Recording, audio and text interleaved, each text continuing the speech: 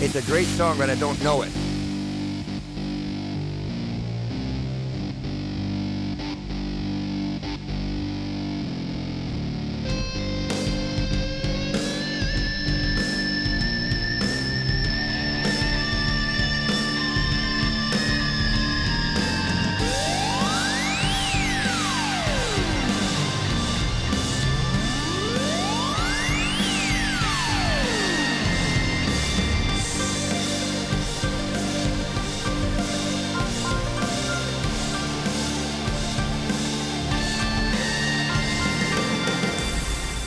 Welcome, everybody. Here we go. It is that time again. Matt Connarton Unleashed, and we are live from the studios of WMNH 95.3 FM in glorious downtown Manchester, New Hampshire. Also on Comcast 97 if you're in Manchester. And hello to all of our online listeners across the nation and around the globe. You can go to my website, mattconnerton.com, for all of your live streaming options, social media links, contact info, show archives, etc., etc. Today is Tuesday, May 16, 2023. We have an exciting show for you today. Coming up in just a few minutes. Hopefully it works out. The last time we had an international guest, there was a little bit of a technical kerfuffle, but it did get figured out using Skype. So we hope for the best, but we have another European who's going to be Skyping in, our new friend Yuri from the band Oberon. I keep wanting to put a D in there that's not there. It's Oberon. He's going to be Skyping in at 4:15 from Italy. And we'll talk with him for a bit. Really like his music. We played a couple of his songs yesterday. In fact, yesterday I opened the show with a song called Time to Sleep Part 1. And the one that you just heard was Time to Sleep Part 2. I figured that would be an appropriate opener for today. And we'll play something else of his later as well. So he's going to be joining us again. Good Lord willing, and the creeks don't rise. That's an expression I've heard. So that'll be coming up at 4:15. And then in the second hour today, we're going to be joined in studio by Steve Laffey, who is a Republican presidential candidate. One you might not have heard of. You know, we hear about Donald Trump, and we hear about Ron DeSantis and some others. But Steve Laffey, he's a former mayor of Crescenzio, Rhode Island. And he's going to be joining us in studio today, and we'll talk with him. He also used to host a radio show, so I'm interested in asking him about that as well. But so busy show today, lots to do. But I also want to mention too, Jenny is in the chat room and says shalom peeps from Washington D.C. Yes, Jenny is in Washington D.C. right now. She landed there safely, and will be testifying later today. I think it's gonna. She said it's supposed to stream on the official Senator Bernie Sanders Facebook page. She's going to testify in the or give her presentation or speech, which she did rehearse, and I think it's excellent. So I know she's going to do great, and I can't wait to see the video. But that will be happening this evening, and then so she'll be flying back tomorrow. She's going to stay in Washington D.C. overnight. So very proud of her. She's doing a great job, the great work that she's doing. So can't wait to hear all about her trip. That's for sure. So great weather for it. At least it is here. Although here it looks like it could, there could be thunderstorms. I don't know. But so far the weather's been nice. A little humid, but I don't mind it. I don't mind it at all. So anyway, so we have a couple of great guests coming up today on the program. Let's go ahead and say hello to everybody quickly in the Facebook live chat. Jenny, I did mention, is in there. Also, our friend Melanie La Liberty from the great state of Vermont joins us. Also, JFed, also from Vermont, joins us. And Rhonda Favero, all the way from California, says greetings. Hello, Rhonda. Melanie says, good luck, Jenny. And JFed says, great job, Jen Coffee. Yes, absolutely. Absolutely. We should mention today, too, so they're meeting again today for a debt limit discussion. And it looks like Biden is going to be cutting his trip a little bit short overseas. We'll know more. I mean, honestly, we'll probably know before the show is over today. You know, if you remember the last time that they met, it was a relatively brief meeting. I think it was over before the end of the show. And I'm concerned that today might be similar. I would really like to see them get this done. I did see this pop up on Politico Centrist Democrats are plotting to a save McCarthy strategy for the debt limit. If the speaker cuts a deal that alienates conservatives, some Democrats are willing to help save his gavel. Now, this is interesting. It says here, Kevin McCarthy faces a clear challenge as he tries to strike a debt limit deal. Any compromise he makes with President Joe Biden risks sparking a conservative rebellion aimed at ending his speakership. Remember, part of what, the deal that McCarthy had to make. So finally, on I think the 15th attempt, he could get enough votes to make him speaker. He had to really give away quite a bit. And I think it only takes, did it get down to one in the final deal? I think it only takes one Republican congressman to call for a vote to oust Kevin McCarthy as House Speaker. So it says here, some Democrats have a plan to spare him. And why would they do that, of course? Well, to get the debt limit raised. If you can get, this would be kind of an end run around they used to be the Tea Partiers. Now we call them the House Freedom Caucus, the Republican members of Congress who either want very deep cuts in the budget before they'll agree to a debt limit raising, or they would rather just say default, which apparently is former President Trump's position, as he discussed in the CNN town hall. Might as well default, which I think is insane. So it says here, a small group of moderate Democratic lawmakers have quietly reassured its House GOP counterparts that it can help protect McCarthy's gavel if his right flank revolts over a debt agreement, according to two people familiar with the discussions. If conservatives responded to a McCarthy-Biden deal by forcing a full House vote on ousting the California Republican, Democrats say they have enough members to help block it, keeping him in power.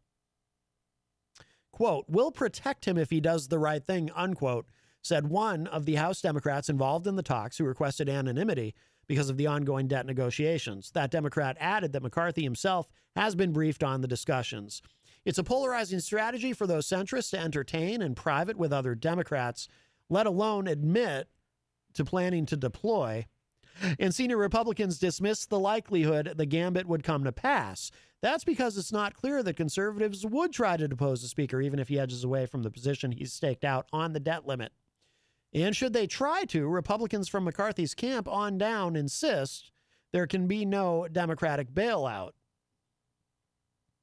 Well, ultimately, he'll do what he has to do to hang on to his position as Speaker. McCarthy's spokesperson, Mark Bednar, said in a statement, quote, "The Speaker has never heard of this garbage, has zero interest in it, and thinks Democrats would be better off focusing on doing the jobs they were elected to do," unquote. Well, of course, he has to say that. Because even if there have been discussions, even if there have been discussions directly with McCarthy himself, he can't admit that, right? When some Democrats floated a similar offer to then Speaker John Boehner in 2013, during a similar fiscal fight with the GOP, within the GOP, he later decided to resign rather than lean on his opponents to keep the gavel. However, it's potential insurance for McCarthy and a sign of the growing sense of desperation on the Hill as the White House and congressional leaders race toward a debt. Race toward a deal to avert an economy-rattling debt crisis in the coming weeks. Those who revealed the conversations on condition of anonymity declined to name who's leading them, but chatter about the Protect McCarthy idea is growing across the Democratic caucus. And it's perhaps the loudest in the bipartisan Problem Solvers caucus. Well, that absolutely makes sense. And it's, okay, so Democrats and the Problem Solvers, and if you don't know, the Problem Solvers caucus is a bipartisan, I guess it's actually House members. I'm sorry. Whenever Republicans and Democrats do work together in a bipartisan fashion in some sort of an official or quasi-official capacity, it has to have a name. Very often it's referred to as a gang of something, like there was the Gang of Six, the Gang of Eight, the Problem Solvers caucus. I think it's a good thing. You want to have people working together to solve problems. Imagine that. Democrats in the Problem Solvers Caucus, which has a reputation for attempting to backchannel during high-level talks, are specifically looking to counterbalance the influence of the roughly 40 ultra-conservative Republicans in the Freedom Caucus with their own members. 40 of them, by the way, 40 ultra-conservative Republicans in the Freedom Caucus. So that's a lot of people who either think we should go ahead and default, and that is the stated position of some of them, hopefully not many of them, but who either think we should default or we need deep, deep cuts in the budget. The group includes 32 Democrats. Not all of them are involved in the talks about backing McCarthy on a so-called motion to vacate the speakership, but their numbers are nearly enough to neuter the threat from the right. Members of the Problem Solvers have privately discussed the idea for months, though conversations have become less theoretical as debt talks advanced in recent days, according to both people involved in the conversations. Even outside of that moderate group, however, senior Democrats have also been floating the Protect McCarthy idea, even raising it for party leaders, according to 3 other people familiar with those conversations. And they said some Democrats have suggested to House Minority Leader Hakeem Jeffries that he use it as leverage over the Speaker in the debt negotiations. Jeffries insisted that any game planning for a potential GOP move to topple McCarthy should play no part in the debt debate. Quote, "No, I don't think that the two are connected at all," unquote, he said in a brief interview. Well, again, though, even if he knows about it and he thinks it's a good idea, he can't say that. No one can say anything out loud about this until it happens or the whole thing will blow up. Hello to DJ Steve, who joins us in the Facebook live chat. And Melanie made a comment that I can't read on the air, but let's just say she sounds like she thinks Kevin McCarthy is in a big heap of trouble. I think the young people say that, heap of trouble. It says here, and Republicans are already rejecting the notion of a Democratic salvage mission for McCarthy should he and Biden ink a pact that alienates conservatives. Representative Chip Roy, Republican of Texas, who, by the way, was one of the early members of early Republicans in Congress to come out and endorse Ron DeSantis to over Trump. He got out there early and did that. He's an interesting guy, Chip Roy. He said, quote, "We're not talking about all that stuff. Republicans remain united. We're not going to negotiate against ourselves," unquote. Melanie in the chat room says, "Thanks, Matt. I thought big heap of trouble would be inappropriate to say in the chat. I hate to be inappropriate in here." I know, Melanie. Yes, you can say big heap of trouble, big heap of trouble. Just don't, as long as you don't say it in an aggressive tone, because then people get nervous. They're like, oh, when you say big heap of trouble, is that directed at me? I'm going to have a big heap of trouble. Nobody wants a big heap of trouble. Whether it's a big heap, a small heap, a heaping helping, nobody wants trouble. Yuri, is that you? Sorry. Yeah, of course. But I think that there isn't the video for you. Yeah, there's no video. We're strictly audio with this. Ah, okay. Sorry.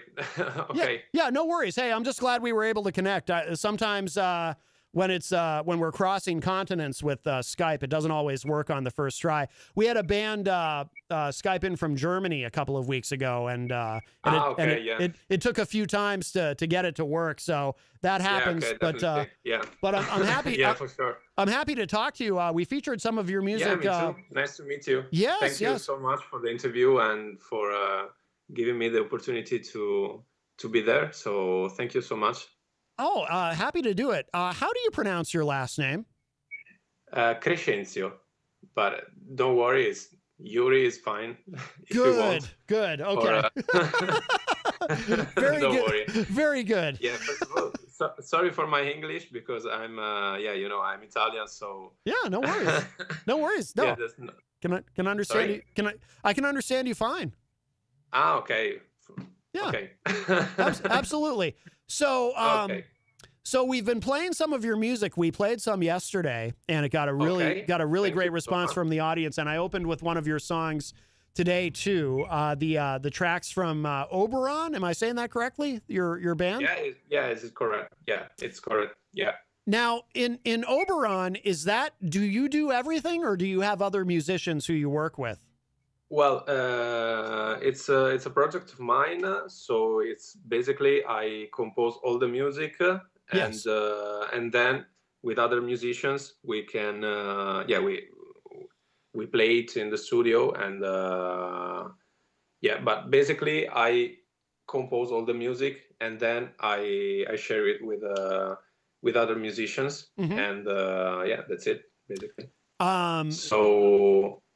Well, in that album, The Sleep Produces Monsters, I played guitar, and then other people played bass guitar, drums, and organs.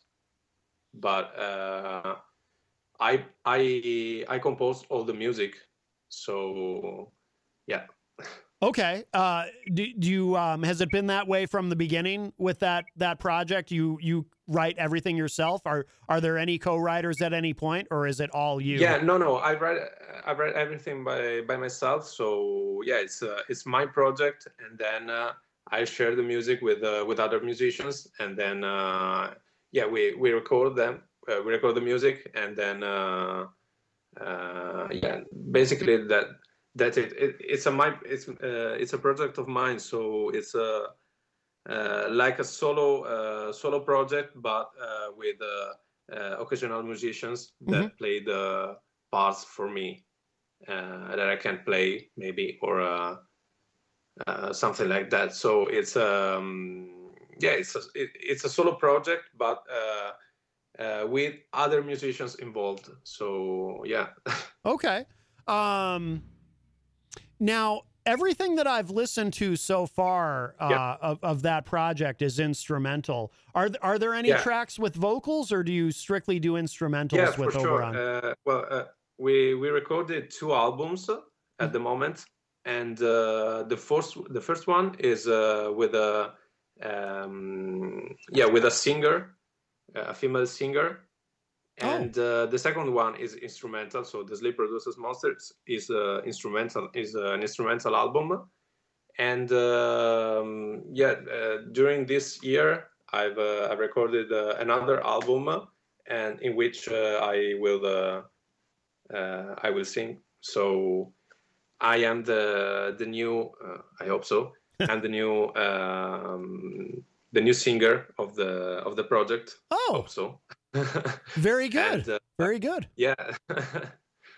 Yeah, Um, basically that. So it's an evolving project, and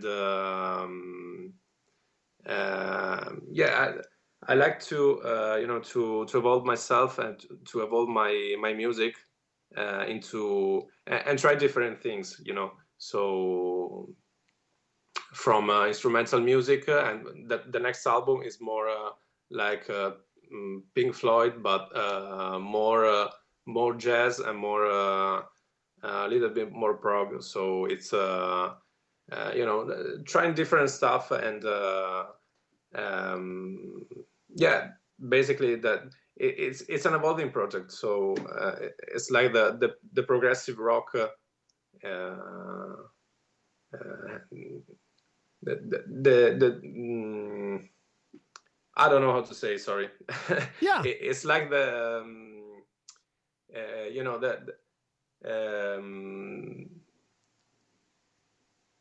it the it can be a challenge to describe your own yeah, music. yeah.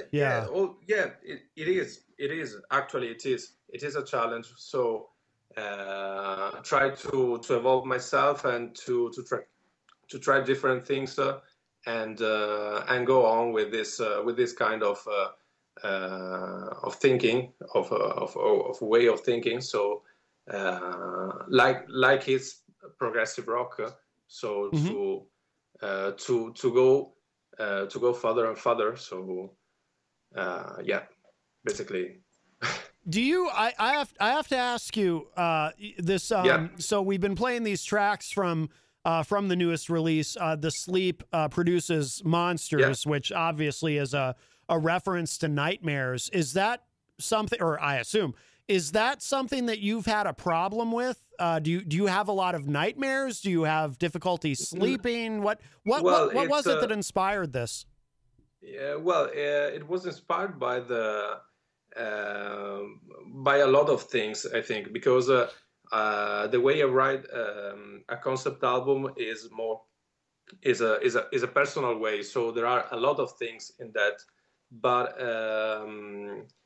yeah, there are a lot of point of view, I think. So you know, and I don't want to give an answer to that question, because I think that in art there are no answers. So Sure. I think that yeah, you know, every people has to give an answer to what he sees, to what he's listening to. So but yeah, it's like yeah, it was a troubled period for me, and I wrote this album to, you know, like come si dice, sfogarsi, you know, to like a way of escapism from the reality. Mm-hmm. And yeah, to me it's a very personal album. So yeah, you know, it's a different questions. So and Sure. and yeah, it's a way of escapism from a difficult period I had in my life. So yeah, Okay. it's not so related to nightmares, but I think it's related to nightmares in real life. And Okay. yeah, you know, I think that you can hear it from the tunes with especially with guitars, because it's very a guitar driven album. So Mm-hmm. you know, so this kind of guitar, a fuzzy guitar, it's very impactful, I think. Mm-hmm. So yeah, I think you can hear it on the records. Mm-hmm. I hope so. Yes, yes. And I noticed in your bio that you sent us, you said something about you don't like to necessarily put limits on what you're doing musically. You keep it. So does that mean when you approach these songs, do you not necessarily say, okay, I want it to sound like this? Is it more kind of an exploratory thing where you're just seeing where it leads you when you start writing? Yeah, for sure. Definitely like this. I think that yeah, I don't have limits, and I don't want limits. And it's another thing that I love music, and I love to work like that. And I also love I think you've read it in my bio. I love the fact that I'm starting composing music for films, and Yes. and yeah, it's another territory. It's another you know, a place to experiment in any ways. So I think it's great because you don't have any limits, and also in my personal music, I don't want any limits. You know, like a verse, you know, two verse, come si dice ritornello? Chorus. A chorus, obviously. Yes. And you know, the bridge, another chorus, another verse, you know, something like that. I want to be free and without limits in that. When I'm composing music, so yeah, it's like that. With composing for a soundtrack, is that a big adjustment in the sense that it's not just your vision that you have to be concerned with, but also what the film is? Is it difficult to kind of change your approach, or maybe your approach doesn't change very much? I don't know, but is the process much different? Well, it's not that different, but at the same time it is. So it depends on your sensibility, I think, and you know, Yeah, I think it depends on your sensibility, because composing music for film, I love composing music for films, and I love that the way the music work with images, Mm-hmm. and I think it's easier for me also, because when I compose music for my project, for my albums, I start visualizing some images, and then trying to compose music for that specific situation, or something like that. So it always starts in my mind with with a sort of a film, or a short images, or something like that. But we are always looking for um, for the inspiration. I think that you can find it on the feelings, on our images. But Uh, I think it's easier for me also. Yeah. okay. How many films have you written for and recorded for so far? Well, I've done a feature film, and about, I think, 6 or 7 short films. Oh, So yeah, so you're not bad. yeah. So it sounds like you're doing more of that than writing your own Yeah, in the music at last this few point. years, in the last few years, I'm doing so much more soundtracks, Yeah. instead of playing or composing for my project. But because I'm recording my next album for the Oberon project, it's like 3 years I'm recording it, due to the COVID situation, or other problems. But I've just finished it, and maybe the next year will come out. So hope so. And but it takes time. Yes. Unfortunately, it takes time. Yeah, but I'm happy with the results. So I think that the next year will come out another album for the Oberon project. So yeah. And do you have any plans to tour with Oberon, or have you been touring? Well, at the moment, no, because basically I'm a solo artist with friends that help me when I have to record music. And but maybe, I don't know, in the future. Sure. Maybe the next album will be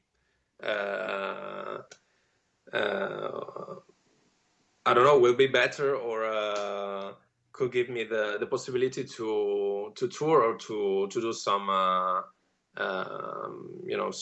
events, or some festivals, or I don't know. But I think I'm more a studio oriented person. So Mm-hmm. at the moment, I'm concentrating myself to compose music, and to produce new albums. Mm-hmm.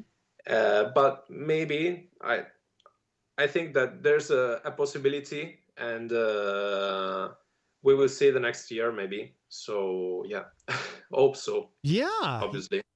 Yeah, absolutely. Absolutely. Yuri, thank you so much for Skyping in with us. It's wonderful to talk with you. And Thank you. I want to ask you too, do you have new do you have a new, obviously, you're always working on soundtrack music, but any idea when your next Oberon release will be? Or is that off a ways a bit? I'm working on releasing some new singles on the next few months. So I think that maybe on the half of the next year, a new album will come out. definitely. Oh. And yeah, and 2 more albums for my project, for my soundtrack project. So yeah, I'm working on a lot of things, and I can't wait to share them to the people that can listen to my music, because I would love to start working on something new again. So it's yeah, I would love to. I always love to produce new music. So can't wait to to release it, and hope to do so in the next few months, or maybe the beginning of the next year. Yeah. Sure. Great. Well, whenever you do, we'd love to have you back. Like I said, we've been playing. Yeah, for sure. Thank you so much. We've been playing you on the show, and to great response. And in fact, in a moment, I'm gonna go when we finish our conversation. I'm gonna go back in time a little and play something from the Mountain of Fate. Thank you. Yeah, that'll be fun to listen to how it all started. This track, "Sailing Oblivion." Yeah. Okay, thank you so much. Really, it's a really great thing for me, and thank you so much for your support. Absolutely. And, Yuri, before you go, what should listeners know about where to find you online to keep up with your music and everything that you're doing? Well, they can reach me out on Instagram for sure. Okay. Or Facebook at the Oberon page, or Yuri Cress. That is my personal Instagram. Okay. And also on Spotify for listening to the tracks that I've released. And yeah. Excellent. And of course, you're on Bandcamp as well. And yeah, for sure. Bandcamp. Everywhere. Yeah. Very good. Well, Yuri, again, thank you so much for Skyping in today, all the way from Italy. This has been wonderful. We will definitely, thanks to you. Absolutely, we will definitely talk with you again when you have some new music, and I look forward to hearing it. And I wish you continued success. Thank you so much. Thank you so much also for the opportunity. Thank you. Absolutely, our pleasure. All right, Yuri, thank you. Take care. Thank you so much. Take care. You got it. Bye-bye. Bye. All right, wonderful. That was our new friend Yuri, all the way from Italy, and I'm glad that worked out with Skype. I'll tell you, when it's a call coming in from Europe, it never works. It never works the first time. But we got there. We got it figured out. Outstanding. So we will finish off the segment with this track from the first Oberon album, Mountain of Fate. And this is with the singer that he was talking about that he had on this. This is called Sailing Oblivion. And then we'll come back. And I think actually shortly our guest, our hour number 2 numero dos guest should be arriving. But we'll see. So after the song, we might have him here, or it might be a few minutes, and we'll get into some other stuff in the interim, show some love to our sponsors and so forth. But here it is. This is Sailing Oblivion from Oberon here on Matt Connarton Unleashed. Check this out. I really like what this guy's doing.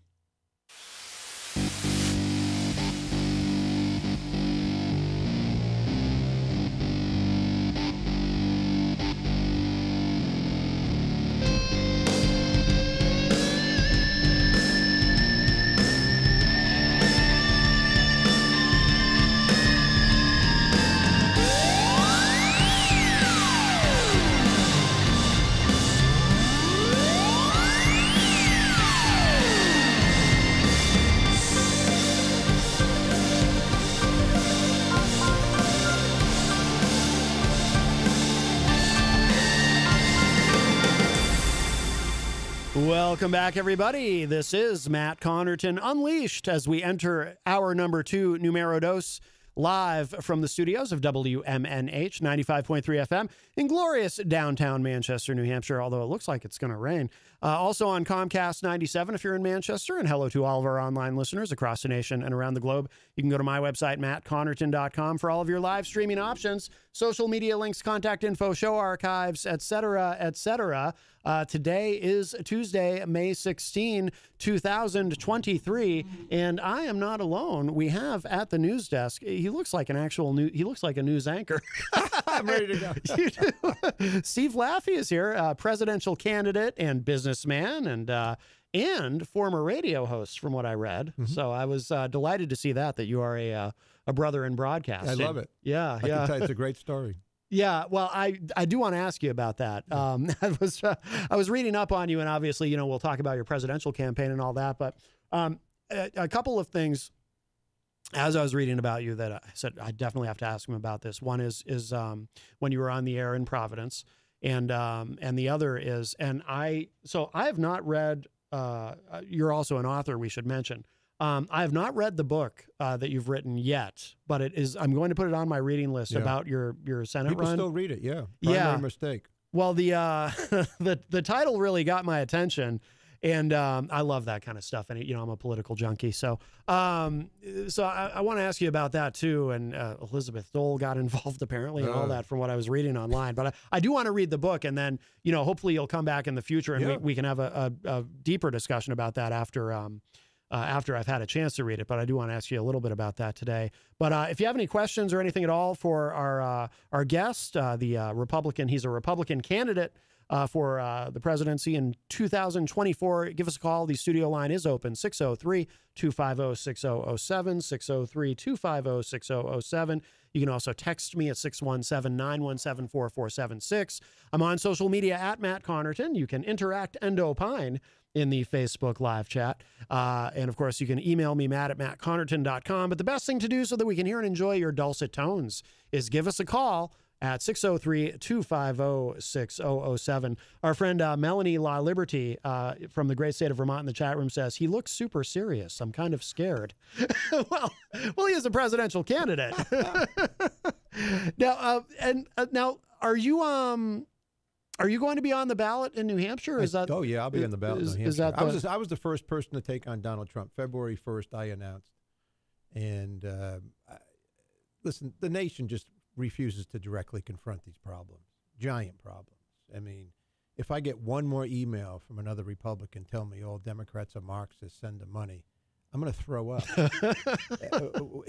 We need serious people, and the time is right for a financial expert, me, who has my unique background we can get into, to fix these problems. I don't really do anything but fix problems. I mean, really fix, and make people vote my way. That's what I do. Do you feel that Donald Trump is unserious? Yes. and I think it's been what happened last Wednesday. We don't have to get into all his stuff, but it's not serious stuff. Yeah, you're referring to the town hall? I mean, really, people laughing when he's talking about a conviction of a woman who I don't know anything about. I don't know really. I don't pay much attention to it. Yeah. But who? They're not my fellow Republicans in the audience. Yeah. I mean, we haven't been a serious country for many, many years. But certainly not under Bush, Obama, Trump, or Biden. We've spun out of control. And I hate to say we'd love to have Bill Clinton back so we can get some kind of a balanced budget, but the debt now is simply too big. And so my background is we can get into it. My background is just unique. I wanted to mention, you mentioned Bill Clinton. And do you know Greg Moore from the New Hampshire's chapter of Americans for Prosperity? No, I don't. I haven't. He's you'll probably meet him at some point. Sure. He's been on the show. He hasn't been on in a long time. I haven't seen him in a long time, but I remember him saying something once about, he said that Bill Clinton was actually the last fiscally conservative president that we ever had. Yeah. Because he did leave us with a balanced budget and a surplus, actually. Yeah. And then of course, W came in and we went to war and, and we didn't win. Everything. The problem with, Bush in the second Bush is we went to war, but we didn't win immediately. Like, it went on for years. Yeah. I was the first, by the way, in my U.S. Senate race in 2006, I was the first Republican to call for Don Rumsfeld's resignation. No kidding. and I got all this national attention, but I didn't realize I was the first one. I mean, I must say now that I look back at some of these things, how was I the first one to do this? Like, it was a terrible job. Right. It's the same thing with the Federal Reserve today. We need their resignations. Like, Matt, if you're in a business and you're off by a factor of 4 or outside 3 standard deviations of normalcy, like they want inflation at 2, but it ran at 8 for a year and a half. Mm-hmm. I mean, in June of 2021, the head of the Fed says it's going to run at 3.5 by the end of the year. It's 7.4. These are like when we don't have to fire you. You need to come in with your resignation. and they don't. There's no apology. The middle-class people out walking the streets I see today, spent $4,000 more on energy costs last year. Yeah. Oh, it's awful. And by the way, just so people know, when inflation finally ends, whenever that is, whenever the Paul Volcker shows up again, they don't send you the money back. They took it. It's gone. True. But anyway. Well, let me ask you. I do have questions about your background, and tell me about you hosted a show it was in Providence, correct? Yeah, a radio show, a weekly show. So can I just tell you my real background? Oh, please, yeah. Right. I'm a relatively poor kid from Crescenzio, Rhode Island, who at 18 went to Bowdoin College up in Maine. I'm from Rhode Island, so pretty. I've been in New Hampshire hundreds of times. Yeah, right? yeah. I've been at Ruggles Mines with kids. I've been there when I was a kid, right? So I ended up at Harvard Business School at the age of 22. Okay. I was a direct admit. I graduated. I spent most of my career, almost all my career, in the financial field. This is the key. I helped run a financial firm, the largest one in the South. I was the president, the chief operating officer. I started and ran the venture capital operation. Okay. All this was successful. We sold the firm for $785 million. When Alan Morgan, wonderful man, the CEO, my power of conviction, we convinced him in an hour, I did, to sell a firm he was never going to sell. Because it was best for the shareholders. Yeah. It was best for him. But it wasn't best for me in a sense. I left. I went to Stowe, Vermont. I was going to start a hedge fund. Should have maybe went to Loon Mountain, but I went to Stowe, Vermont. and so I just had this vision I should go to Cranston. My wife, who's with me today, and some of our kids, we went the next day. Yeah. And Cranston went bankrupt. Cranston, Rhode Island effectively didn't declare bankruptcy because I became the mayor. But it was borrowing 3-month money at 15%. The worst bond rating in the United States of America the day before I was elected. Nobody knew who I was when I came home. I hadn't been home in 20 years, 18 to 38. Yeah. And we fixed it in the most rapid financial turnaround. And while I was doing that, I taught the top finance course at the University of Rhode Island. Hear the word finance? Like, I know money. This is what I do. And that's why the time is right. Like in the 70s, the time was right for Jimmy Carter to become president. He was Mr. Clean. He was a really good guy. Yeah. I mean, things overcame him as presidency and so forth. But after Watergate, but in November of 75, people didn't know who he was. Right. And so I decided this is my time. We should mention too, you won re-election in Cranston, right? With like 65%. By the widest margin in Cranston's history. I'm a fairly conservative populist Republican in the most democratic state. Maybe not Vermont, but hardcore, state hard to get elected as a Republican. No statewide elected offices have been elected since I left. So after I left, and I ran for the U.S. Senate in 2006. Yeah. And it was the biggest race in the country. That's why I have a big book deal with Pegwood Books. Yeah. And my book, Primary Mistake, is still read by many people, especially when they get ready to run. Yeah. I get calls from people all over the country or friends. Hey, this guy's running for governor. This guy's running for House of Representatives. He just read your book. And is it really like that? I'm like, yeah, it really was like that. So I am the only elected Republican to be attacked when running for higher office. According to Craig Shirley, Reagan's biographer, he wrote an article about it in 2006. Yeah. To be attacked by the National Republican Party. That's me, Steve Laffey. Okay. They preferred a person who was far to the left of Nancy Pelosi in a Republican primary. Now, if you're in a Democratic primary, that looks good in Rhode Island. But Lincoln Chafee. Yeah. So they attacked me with millions of dollars. He's an odd guy. And yeah, he's a very, very odd guy. By the way, he couldn't be a nicer guy if you talk about horses. No, I've heard. I've never met him. I've heard he's very nice, but he seems odd. Yeah, start talking to him about. Listen, he ran for president. He wanted to do the metric system. I'm running for president to fix Social Security. I remember. Right? So it's a vastly different. I have these 5 things that have to be done to fix the country. We can talk about. Yeah. But in 2007, after I lost, I wrote a book. And that's what happened. And in 2010, I told the people of Rhode Island, really, and I say this very seriously, you really only want me, Rhode Island, where I'm from, if you have a financial problem and you want to fix it. Cranston did, Rhode Island doesn't. I'm on my way. I moved to Fort Collins, Colorado, and I raised I have 6 children, by the way. Yeah. And so I have a unique background in education where I've homeschooled my own children. In healthcare, I homeschooled them because my daughter came down with stage 4 cancer. That's why for 8 or 9 years you haven't heard from me. Okay. My beautiful wife here, she went to the hospital for 200 nights a year at the Children's Hospital. And she's alive, my daughter. She's graduating from BU grad school. Excellent. A week, no, not a week, in 5 days on Saturday. She still has cancer. Oh, so wow. if you go to SteveLaffey.com and you read some of my Substacks, Yeah. the person who corrects that is Sarah Grace Laffey. She's Okay. alive. She's 26. She's going to get married, but she still has cancer. She's a brave person. So I've seen $5 to $7 million of healthcare costs cross my desk, which I didn't have to pay, but a lot of people do. Yes. So with my kids, I personally have homeschooled them. The last 3 are all sophomores at Colorado State University. One is 15 years old. He's the youngest admittee in the school's history because I homeschooled him. So I know education. I know what goes on in the public schools. I've dealt with antagonistic school committees. Mm-hmm. All these things we can talk about. But my background is unique to be able to help the country at this point. Mm-hmm. And if all I really do is change the direction of the Republican Party so someone takes this seriously rather than a joke, Mm-hmm. or try to be the mini Trump and not have answers for people like you when you come on. But yes, to be directly about 2005, WPRO, the powerhouse station down there, wanted me to always have a show. Yeah. And they thought I would lose my Republican primary for mayor, but I didn't. And so the very good people. Yeah. And I love doing it. I did lots of radio. I've hosted for lots of people. I filled in for people like you all over the country. Oh, yeah. I just walk in and do shows. Yeah, yeah. So I did the Steve Laffey show because Mr. Cass, who had the biggest show, the most popular guy, he was older. He didn't want to come in on Friday. And so I came in. So the Steve Laffey show was started. Now, Okay. the big story about it, why it was a national story, was that the Democrats who kind of run the Board of Elections Mhm. decided that I could not have a show. Think about it. I can be the mayor. I can brush my teeth. Right. At the same time, I can have a radio show. I can write an op-ed piece. It's called free speech. Yeah. But they were so crazed by what I was talking about in the radio, which was widely popular. The lines are full. People that either hated me, loving me, Yeah. And if they'd only asked, like, Steve, when are you going to get off? I would have said, when I announce for the U.S. Senate. That's my I would have told them. Oh, okay. But So they sued me yeah. to stop me from having a radio show.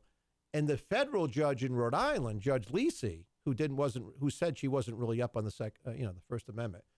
I don't know how she got to be a judge, but she agreed with them. So I went to the First Court of Appeals, one step away from the Supreme Court, in 2 weeks.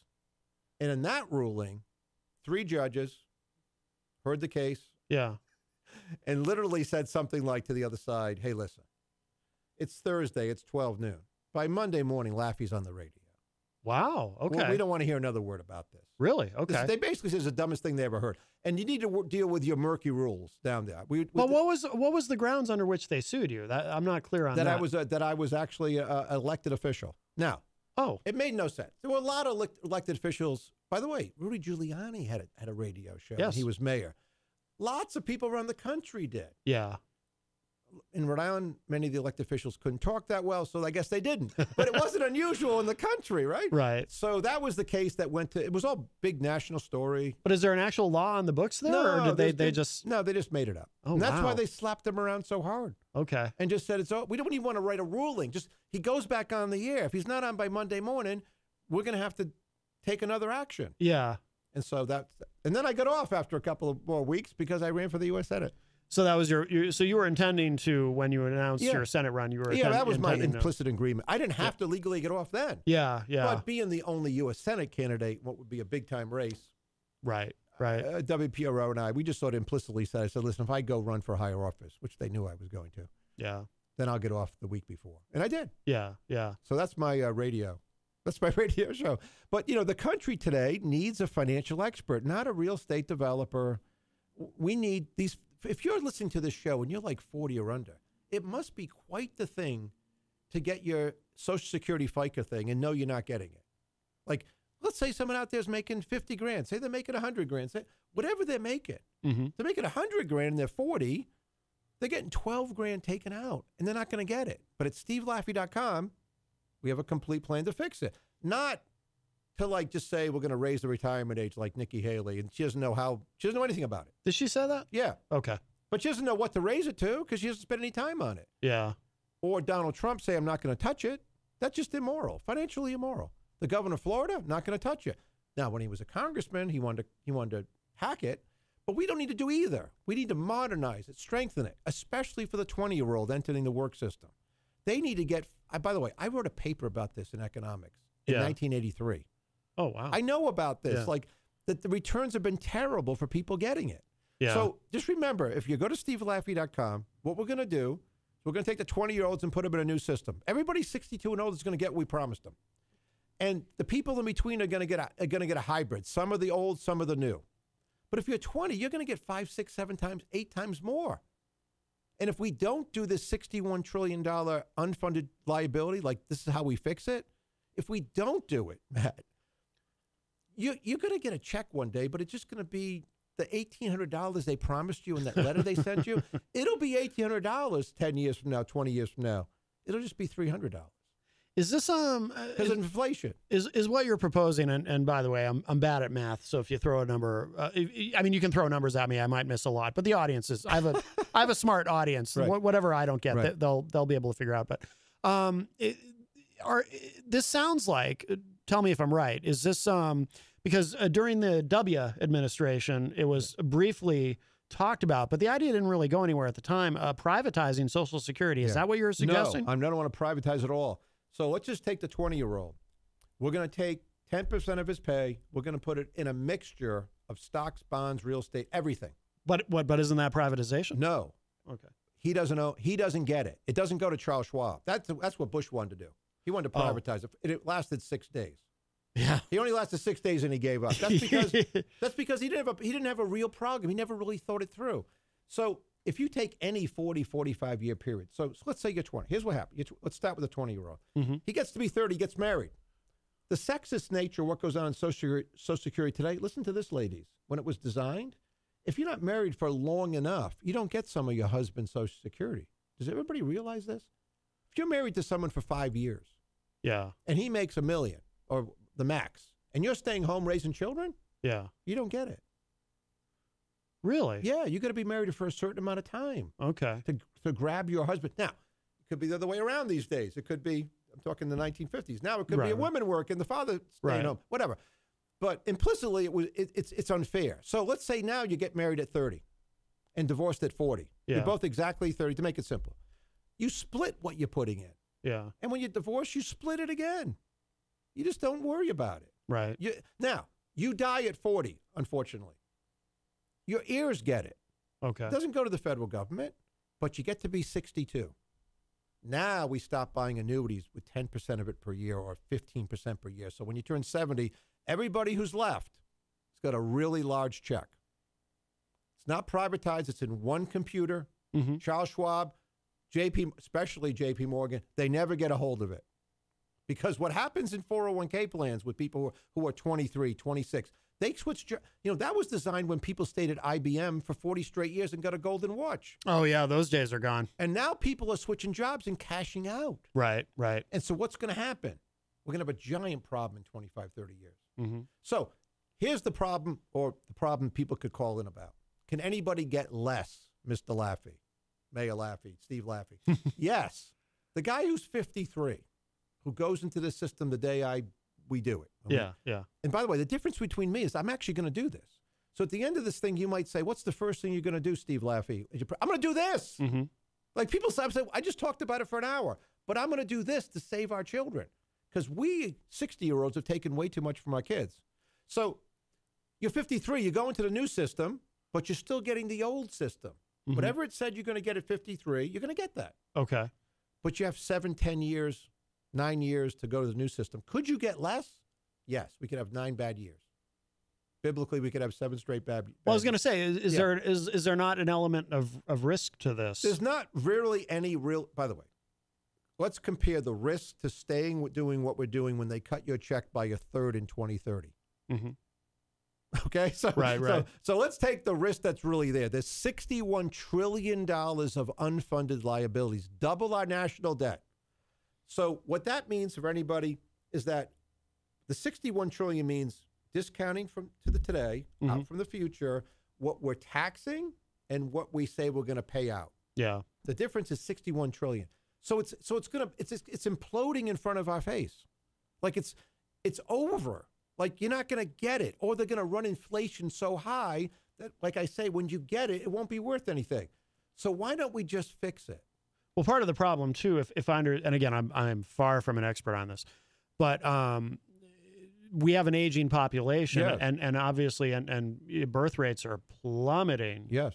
So there's going to be it's just common sense. Yes. There's going to be more and more people. And so to another pay reason out. that we just can't have the future people getting it from the present people today. What happens today is that when we started Social Security in 1933, a temporary program by Roosevelt, right? Mm-hmm.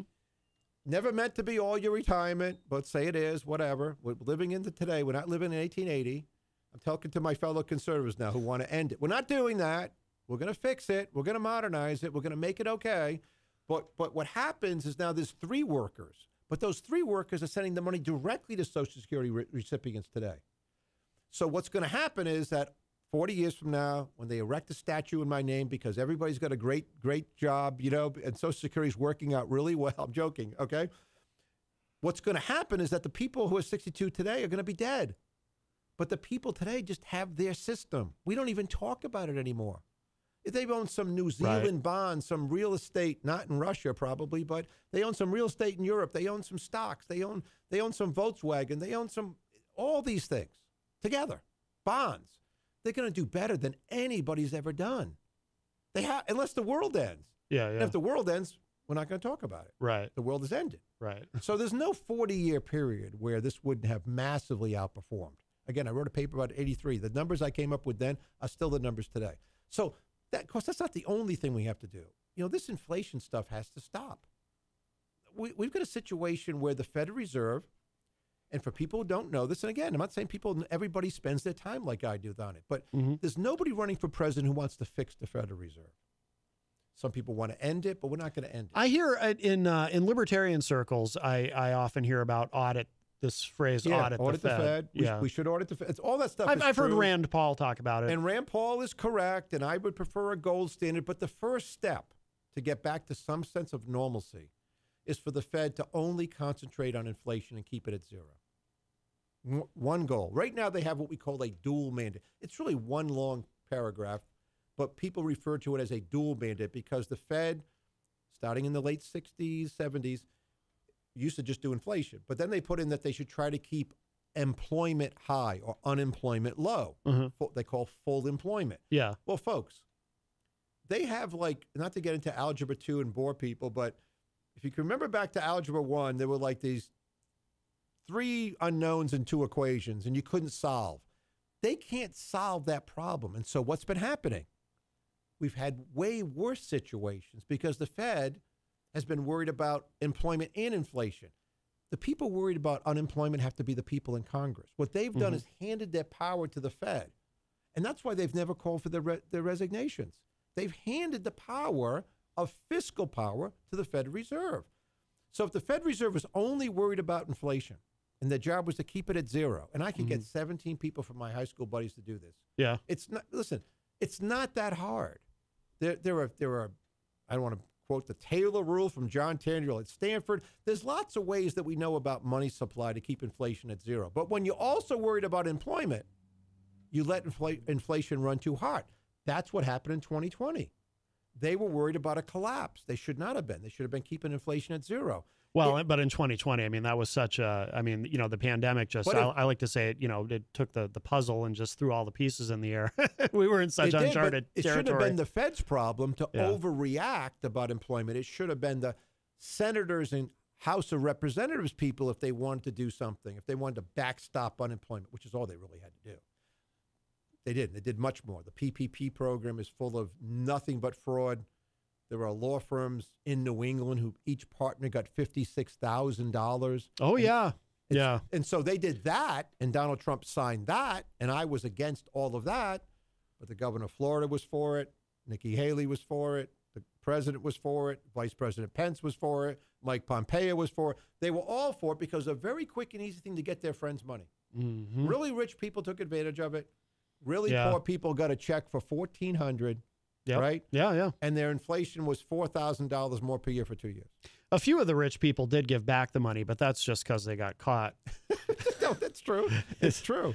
Yeah. So this is the serious nature of running for president that we're having. Yeah. That other people aren't having.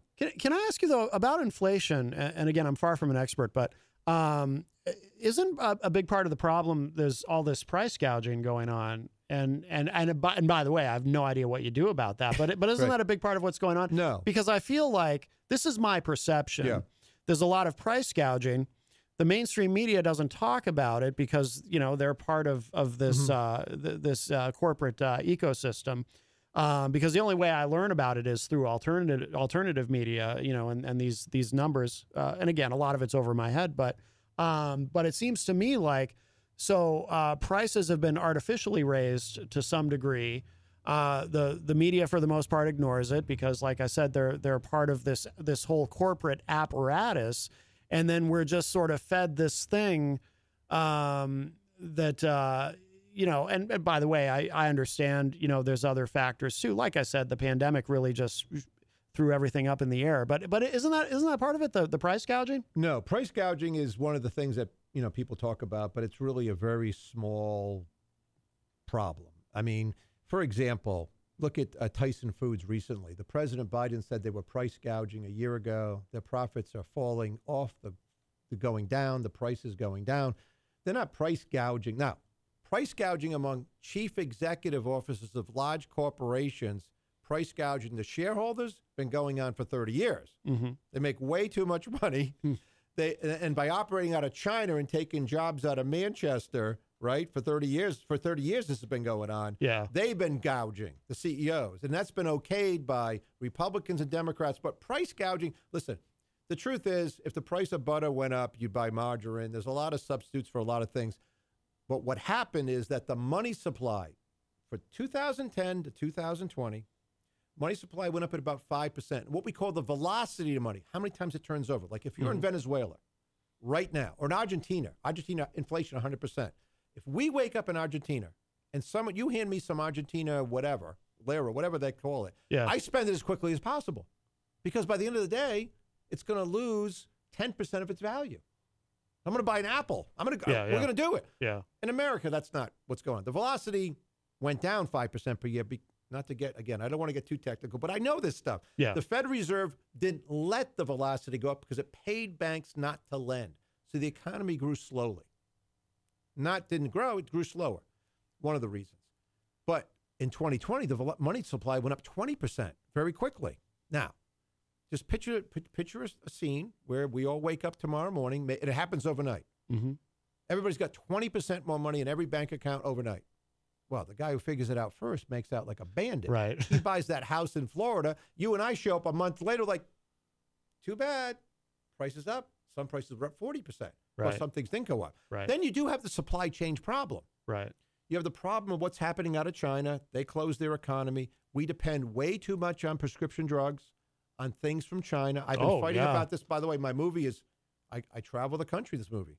And if you watch Fixing America, my movie at Amazon. Yeah. I can, for our Facebook viewers, in fact, I'll put that camera on me for a moment and hold it up. Yeah, you brought me this DVD, Fixing America. This is currently available on Amazon, correct? Sure, Amazon, you can stream it. It's an old movie, but if you don't show the debt clock to somebody in the movie, you wouldn't know I didn't make it yesterday.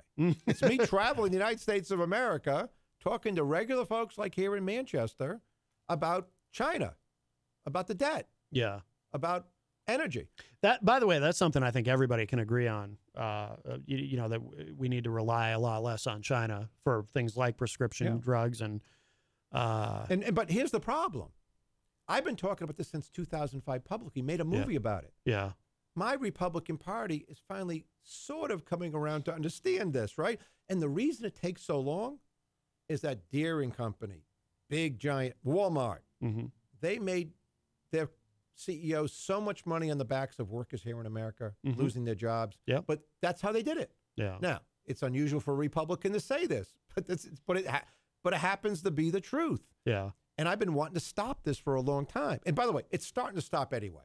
China became a one-person rule company. One person runs that company. It's a dictatorship now. It's not even a communist party, right? So we're going to be bringing stuff home anyway. This supply chain stuff's stopping. Like, it's not going to become from China. So we need to be the leader in logistics and bring this stuff back to America, Canada, Mexico. Some stuff is better to be in one of the countries near us. Right. But it's better for Americans, because the one thing that is true about manufacturing jobs, and my father was a tool maker. I watched him lose his job, lose part of his work during the Japanese thing in the 70s. You know, the Japanese was taking over. The auto manufacturers. Yeah. And so, I mean, Amber's chain where he worked, Harry Amber's kept everybody working, but maybe 20 hours a week sometimes. Maybe they closed for 7. He wanted to keep everybody there. My father was the shop steward. So I lived this growing up about, you know, it was tight financially, all these kind of things. Yeah. So, but it never stopped happening because China took over. So, but a manufacturing job coming back to America is 4 jobs. What do I mean by that? You open up a manufacturing concern over here to make bicycles. Schwinn Bicycle comes back and starts making them over there, whatever. Mm-hmm. Well, someone shows up and serves coffee, right? They need some parts of handles from some guy up in Littleton. I don't know where, right? Or over in Bath, Maine or something, right? So a manufacturing job is the biggest job creator, and we need them to come back. Now, will they all come back? No. I mean, can China still make T-shirts? Great if they want to make T-shirts. But a lot of high-tech stuff has to come back to America. Yeah. And I'm a guy who buys, by the way, everything you can look at here is made in America. And I didn't do it for the show. This tie was made by Bow Ties in Vermont. I do think, too, I mean, I would say, you know, obviously you're a Republican, but I think you can probably reach a lot of Democrats with that message, too. I do. Because I do think there's a lot of unanimity on the idea that we just have to stop depending on China, especially with, you know, I hope it doesn't come to this ever, but, you know, the possibility of war in the future and so forth, or if they decide to move on Taiwan and then we're involved, and these are nightmare scenarios that I don't like to think about. As a leader, we have to try to avoid these things, but we have to know that Mrs. Jones out here, and she needs Tylenol or she needs Lipitor. I don't know what she needs, but we know that 90% of it, the active ingredients and stuff, is still made in China today. Yeah. Now, in 2020, again, the talking politicians, the Tom Cotton from the Republican Party, probably a great guy. He talked and talked and talked about it. Didn't do anything about it. Right. So in this country, by the way, and now we're facing medication shortages. Yes. Yep. And this is the kind of stuff that I know how to fix. Yeah. This is what we're talking, serious stuff. Yeah. So far, we're not talking about dastardly Democrat. I mean, it's gotten to the point now where there's so many disconnected people. They don't think it can change. It goes to our campaign finance laws, for example. When I was making the movie in 2011, this is what my conservative friends always disagree with me about, right? Yeah. And I'm a pretty conservative guy, by the way, but because I think that's what works. But when I talk to them about campaign finance laws, and I say, listen, I'm going through Youngstown, Ohio. I could have been in Nashua, New Hampshire, but people generally have, like, I don't know, a couple $100 they want to put into a campaign over a year if they want to help somebody. Yeah. But then they read George Soros on the left has $60 million for a race, and the Koch brothers on the right have $70 million for a race. And they're like, what is my $50 going to do? So that needs to change. Yeah. There needs to be, that needs to stop. It can't be that special interest, unknown people, 501c4s, and no one knows who they are. They can't be funding dark money. Yeah. We just got to stop it. And it's just going to have to be there's going to be some limit we got to put on it. You know what I always say, though, too, about this, and this is an unpopular opinion. I think that as much as we all complain about it, you know, we talk about it a lot on this show. I also think, though, that the American people, we need to take more the onus ourselves of actually just doing the research, because it's not hard to do. I always say, if you go to a great website, opensecrets.org. Yes, great website. You go to a website like that and you look up a candidate or someone who's currently in office, and you can find out who actually, it is public information, except for the dark money, you know, the shadowy PACs, that's got to go. But as far as companies, organizations, law firms that are actively donating to these campaigns, lobbyists, you can find that out. And I always tell people, once you know who's donating to these candidates or people who are currently in office, once you know that, then you know exactly who they actually work for, because they damn sure don't work for us. That's right. You know, and they have it for a long, long time. Right. I mean, You hit the nail on the head. This has to change. This is about the corruption that goes on. And it's not the corruption when people get arrested. It's the PPP program, the payback. It's that. It's the Wall Street Journal wrote 4 giant articles starting 5 months ago to like 3 months ago. They wrote 4 articles about, not even about elected officials front-running trades. Yeah. They wrote about the agency people, the guys who work at the Department of Energy, who meet with Chevron coming in, and they're going to allow some drilling or whatever. 2,600 of them front-running people who have to show up in front of them, publicly traded companies. So my policy is vastly different. And you won't hear anybody else say this. Yeah. But we want to align the president, the vice president, the Congress, the senators, whatever, with the American people. If all of them couldn't do blind trust, blind trust, really. Come on. They're not blind. Well, it's a joke, right? When Mitt Romney was running, we suddenly heard that phrase quite a bit. Call it a blind. It's silly. Yeah. What if they all had to keep their money at banks, like most people do, in U.S. dollars? Let me ask everybody a question. You think they would have paid you 0 on your interest from 2009 to 2021? Or would they paid you 3 or 4%? 3 or 4%, like it used to be. The powers that be, by keeping rates too low, took $1 trillion out of the people listening to this show over 12 years.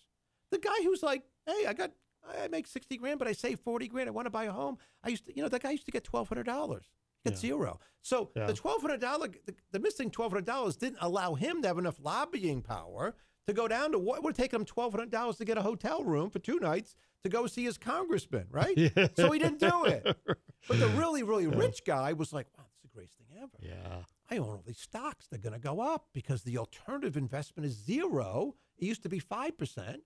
I own gold. I own silver. Whatever. They're going to make a lot of money. They did. Yeah. But the average American got hosed. Yeah. So we stop it. That's what I want to do. These are serious, serious things that if we could align. And by the way, I have a gift for this. This is what I'm good at. If you would call people in Rhode Island and they'll say, I didn't like Laffey. I didn't like him, blah, blah, blah. They won't say I was wrong. Yeah. There's no article that you looked up that some guy said, you know what, financially he did the wrong thing. There's not an article. That's true. I didn't. Yeah, you didn't find one. That's true. At Morgan Keegan, I did the research. There was a palace coup. There was this. Yeah. There was no article saying, wow, that guy, he made a bad decision running that trade. There's no article. Right.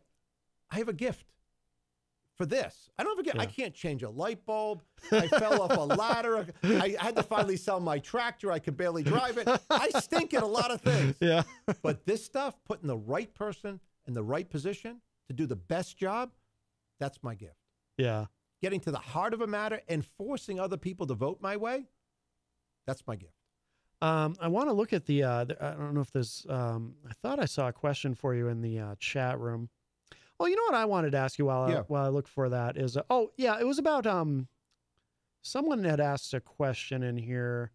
It's hard to find. It's a busy chat room today, but somebody had asked about schools. Yeah. And you had mentioned homeschooling, and I had read you were talking about it. Is it true? Is it still your position? You want to actually eliminate public schools ultimately? Not tomorrow morning, but yes, I think that let me go through this with people, because oftentimes, even in New Hampshire, which is, by the way, and there are many good schools. I mean, yes, relatively good schools, right? So, yeah. So, but for the nation as a whole, by the way, if the local people want to keep their schools, go ahead. It's just that the state and the feds, what are they really doing? How have they improved things? So think about it. From 1962 on, our test scores are going down. Last week, our history scores for 8th graders found that 13%, not 33, 13% of 8th graders in the United States of America were proficient in history, knowing who George Washington was. 20% were proficient in civics. Do we have a democracy? Do we have a monarchy? They didn't know. Now, people listening today may be listening to a school somewhere in New Hampshire where 60 or 65% of the kids are proficient, which is still, by the way, terrible. It's terrible. But that means in Denver, Memphis, Detroit, Jacksonville, we got numbers near 0. Because to get to 13%, you got to have some places like in Los Angeles. In Los Angeles during the pandemic, they didn't know what happened to 25% of the kids. So public schools in a totality have failed. Many people listening might say, well, what are you talking about? I just saw that episode of Little House on the Prairie? Isn't it like that? No.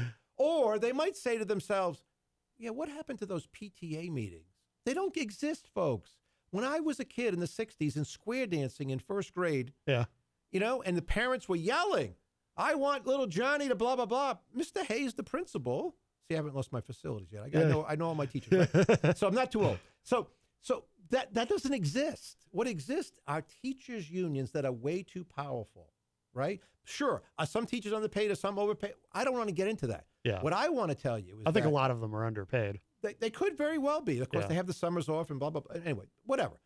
But the parents need to get a check, and we need competition, and especially at the federal level. Let's if you're someone listening to this and you don't have kids, especially, your property taxes wherever you live, the largest input is probably schools, but they're averaging $20,000 to $23,000 a kid. I homeschooled my kids and put them in this and that for $4,000. Yeah. Catholic schools are doing it for $8,000. I mean, the margins of getting a better education and cheaper, we can do that. Now, at the federal level, let's all think about one thing. How do you know that the federal government couldn't care less? You think they do? Right now, there's something called the internet. Came around the late 90s. And right now, today, the best Algebra 1 teacher could be for free on that federal website doing videos, talking about y equals mx plus b, what the slope is, boop, boop, boop, boop, boop.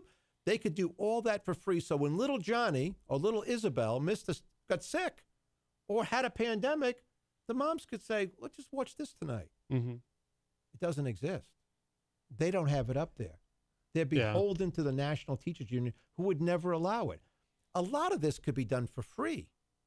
Now, am I trying to do away with school sports? I'm not. Listen, this is one of these things that will take years. But this is a tough sell because a lot of people really love their public school system. There was a moment on the show. This was a few months ago, but it was kind of funny. Rob Azevedo, who hosts a show here, he came in early for his show, and he sat and we were talking. And my dad called, and my dad's very conservative. He'll probably he'll probably be very approving of a lot of what you're saying. But he got into it was a pretty big moment actually. He got into a bit of an argument, like a yelling argument with Rob.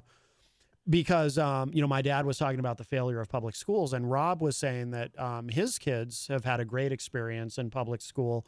And I believe that, they've done very well and they're going off to college and so forth. And I think that part of the problem you run into with this idea is I think that, yes, there are schools, school systems around the country that are very doing a very poor job. And that is evidenced by when you contrast our numbers of learning proficiency with that of other countries, other modern industrialized nations. Yeah, we're falling behind every year. It's pretty bad. But there are also school systems where they do a great job, and I'm not sure how you sell this to parents in school districts who are doing a great job. They don't have to. Yeah. If somebody out there in some rural community says we want to keep it and blah, blah, blah, blah, blah, but just don't depend on the state for money. Why are you depending on the state for your kids? You can't. The more things we keep local and not federal or state, the better off we are. We have a call, and my dad must have been listening because he's on the line. Hello. Hey, Maddie, I love your guest. Your guest is presenting such great information. And this is between us, and I'm going to be brief because I want your guest to have the opportunity to continue. And I know we're running out of time. I just got out of a meeting. But do you remember a debate I had with you a little bit, but more with a guest about the perils of public education? Do you remember that one?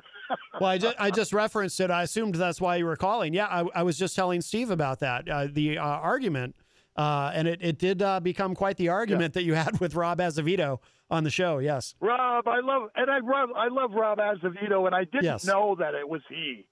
I would have taken a different tack. But my point is that you've got books out there like your guest probably has read them or aware of them. Like I just mentioned two.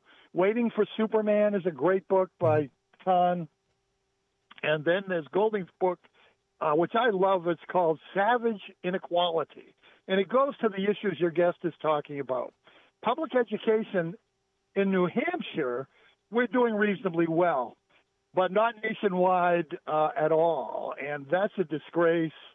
And it's, just parenthetically, and this is not to pin roses on me or to try to hurt anyone's feelings, but I grew up in a different world, and all of my life experience, not perfect by any means, of course, but from grammar school to high school to college and graduate schools, I had great mentors and great opportunity for training and education, even in the military. I was very, very fortunate. That was the grace of God in my judgment. I know we're not a religious program, so I'm not going to go too far with that. But we need to challenge the issue of public education, which has become more indoctrination and propaganda. And these kids can't think. They don't know how to problem solve. They don't know how to ask for help. They don't know their mathematics. I still practice my algebra, not because I'm great at math, guys, but because it's a challenge to help me think critically and logically. It's a discipline for me. I don't advise that necessarily for other people, but for me it works, I don't want to do that. But this goes to elite capture. And there are two parts of elite capture. I just want to throw that out for your guests, too. It's more an oblique reference, but it's important and it's related. It's germane. And that is that you have elite capture A and B. A is easy to see. It's when a corporation or organization or teachers' unions or Chinese communist governments, even Romanian governments, apparently, we still need to know more, delineate that more fully with Biden. But they try to influence, peddle, and they do. They capture people's behavior and policies through big money. But then there are, I'm not going to go into them all today because of time, but there are four other aspects of persuasion and buying control and propaganda. So I'll just mention one of them, and that is the separation, purposeful separation of families from the government, particularly the federal government. But that includes school boards when people are not included and people don't get involved, two sides of a similar coin there. And as a result of that, secrets are kept, issues of personal values are kept, and education is undermined. So that's elite capture. That's a structure that's not only problematic, but it is pernicious. And you see this with that 13% your guest just mentioned. I'm so appalled by that and discouraged by that, but I'm not surprised at all. And the 20%, we need to do so much better. Some of these kids, when I was in 8th grade, and again, it's not me, but my other students too, we had teachers that taught these things. We were interested. Our parents reinforced that and demanded that and had a discipline with that. We knew who the senators were. We knew how many states were in the union. We knew the three branches of government, and we could talk about it. We know who wrote the Constitution and why it was important. These kids don't know today. So I'm a little bit vindicated on that issue. But there are many things we could do, I believe, to improve the situation. But we have to have the will and the value system to do that. Finally, I just wanted to say, God bless Jenny. We don't always agree on some major issues. And I don't call to debate her or you or anything like that. Yeah. But I am with you guys 100%. I never thought I'd be with Bernie Sanders on anything, frankly. But we need to have a system in this country where everyone gets medical care. These insurance companies have abused it. I've been slow to come to this conclusion, but I'm there now with you guys. So kudos to you. I'll stop there, guys. Great show, Matt. I love the way you take a balanced position on these issues. Thank you. That's very sophisticated. I'm very proud of you. Oh, thank you. Appreciate that. I assume you were talking to me, or did you mean Steve? Oh, and actually, I was talking to you. You're my son, Matty, and I think Steve is a distant relative. I think I may be a great uncle or something. I hope so. You sound kudos like to you, Steve. A lot of common sense. And all the work you're doing. Well, we're gonna get this across to America, and your dad's a very wise man. I mean, one, you learn over time, and the bottom line for education is simply this: with these kind of test scores that keep going lower, what does everybody else want to do? the same thing. I mean, we have Republican governors who want to take the wokeness out of schools. God bless them. That'll fix 3% of the problem. The problem is right now, your dad talking, is that there's a guy like your dad. I don't know what he did. There's a kid named Steve Laffey. He's sitting in Detroit right now. He's sitting in Memphis. He's sitting somewhere in Manchester. And he's either really smart and get ahead, but no one's letting him get ahead. By the way, the 3 kids I homeschooled because of the cancer in my family, one of them is the youngest admittee at Connarton State University in the history of the university at the age of 12. Oh, wow. So he wasn't held back. That's the other fantastic. one, by the way, was only 2 years older. She just, Wow. So there are 3 of us sophomores. So listen, we have to change this thing radically. We can't wake up. We're going to wake up next year, and I'm going to be on the show, and I'm going to tell you about the new math scores that are lower, and someone's going to call in and say, oh, we can't do that. Our schools are pretty good. We'll keep them. But I want a check for every mom and dad so they can make the choice. And here's the math that the unions always do. Oh, you're going to take our best students. Do the math, folks. If it's $7,000 a kid out of 100 kids in one school and 90 leave and there's 10 left, heck, you can give them all 40 grand and save money for taxpayers and get better education for all. So before Dad, we got to let you go in a second. Just a quick question though before you go. Are you prepared now publicly to dump Trump and endorse Steve Laffey? I just want to hear you say it. Yeah. Yes, I am. Yes. Yay! All right, one at a time. We just keep moving. Steve, send me some material. You know, I got to say, just parenthetically quickly, I do like Vivek Ramaswamy. Have you guys listened to him at all? I have. Yeah. Yes, I not to get into it, but he's a very smart guy, but lots of stuff he comes up with doesn't solve the problem, like having the Fed look at commodities. But we're not going to look at commodities. We're going to keep it at zero. But the important thing is, Dad, you have said you are willing to dump Trump. And okay, well, we got to go. There's a purpose for me being here. That's right. I'm only one person, Maddie. Come on. I know. All right, Dad. Well, we do have to go though. But thank you for the call. I appreciate it. My pleasure and honor. Thank you for your guest. Wonderful presentation. Peace. All right, I love you. All right, bye bye. All right, that was my dad, Martin Connarton. I do want to get this in, Steve, just quickly, because a few people brought it up in the chat room, concern about, in terms of education, kids with disabilities, if we go to primarily a homeschool model. Yeah, listen, in that kind of model, we're going to have to, and listen, as an 18-year-old kid, I was president of student council, Crescenzio East. Yeah. Joe Venetullo walks in, we're integrating special needs students. We had different names for it back then. And he's like, you know what? You're the president of student council. No one makes fun of these kids. Down syndrome, and so forth. Yeah. So, by the way, we had a great year. We did. And I got all the cliques together, what we would call greasers and, hockey players. And we just made sure we had a great year. Kids were doing stuff. Yeah. But listen, in the end, we're always going to be left with people that really, really need our help. And we'll get to spend the money to help them. Yeah. And that's going to be a special situation. But here's the problem with what the federal government does. They go like this with the PPP program. My arms are as wide as I can. Instead of saying, you know what, with a rifle, what do we really need to do? A figurative rifle. What do we need to do to help? So we're always going to help the special needs kids, the kids who have Down syndrome. We're not going to put them away so we don't see them. They're going to be out in front, and we'll have extra money to spend on them so they have the fullest life. And by the way, I grew up with families that had these situations. Now, I had different situations. I had schizophrenia in my family. I had a lot of different things going in my family, right? Yeah. My brother tried to burn down the Institute of Mental Health in Crescenzio, Rhode Island, while I was the mayor. Wow. He got locked up in a psychiatric ward for criminally insane for many, many years. Wow. So I know this stuff, right? Yeah. It's not like I'm trying to ignore it, but when it comes to that kind of stuff, we are. But let's have the extra money to target on special needs. Not wasting it left and right. And by the way, these 8th grade kids should be deciding, like they do in Germany in many respects, hey, you know what? I don't want to do algebra 2. I'm going to fix cars. Why not? Right. What we do is we keep taking the square peg and we kind of keep jamming these round holes, right? The square peg can't go into these round holes. Let's find a better situation for the kids. We are about out of time. I feel like we just barely scratched the surface. So, well, if we'll have to have you on again soon. Are you in New Hampshire a lot? By the way, I'm Steve Laffey. I'm in New Hampshire. I've been here off and on since February 25th. Yeah.